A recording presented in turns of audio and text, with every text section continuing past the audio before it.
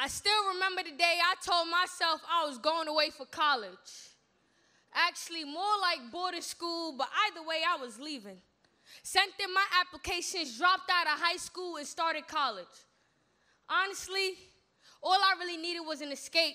Away from home, away from Harlem, away from violence, packed up my bags, went to Great Barrington, Massachusetts. Leaving all of my friends and family behind, not realizing the privilege in my choice, I left. I mean, from the hood to the mountains, I was gone. I'm so privileged that I got to be the first college graduate in my family. So privileged that I got to go to a private school and leave with minimal loans. So privileged that I got to sit in class and watch the white kids fathom how exotic I look.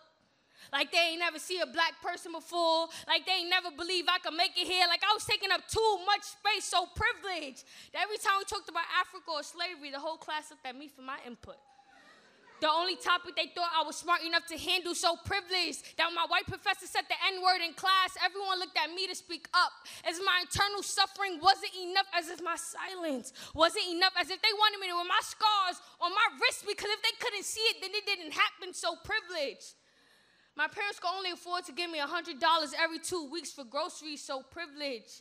I hated going home for the holidays because I didn't know how I could afford the transportation, so privileged. I was forced into boxes that just weren't fitting. I had to be my own standard of beauty because there just weren't many. And I had to learn to love myself even on the days when it wasn't pretty, so privileged. I got lost in the ideation of being black that I really felt like I turned my back on my people. Felt like all the culture was getting lost and I was a lost cause and there was no point in coming back if I didn't have something to show for it all. I missed so many of my friends' birthdays. Didn't get to see them on their worst days. But I got to ride up on this high horse because I graduated early and on paper, yeah, it looked great.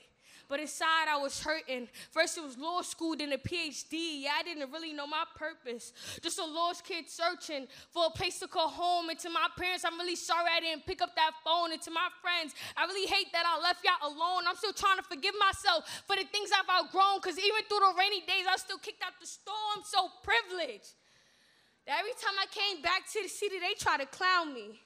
Oh, you think you a big dog now that the white folks found you. And the thing that was the most unsettling is I was accused of thinking I was better than my people. Like, is anyone really better than my people? So privileged. I never fit in with the white folk. I get sidelined by my folk as if our struggles wasn't the same, as if I wasn't the child of two immigrants. So privileged that everyone thought I was okay. No one really checks in on the one who got it all together. So privileged. They really thought I had it all together.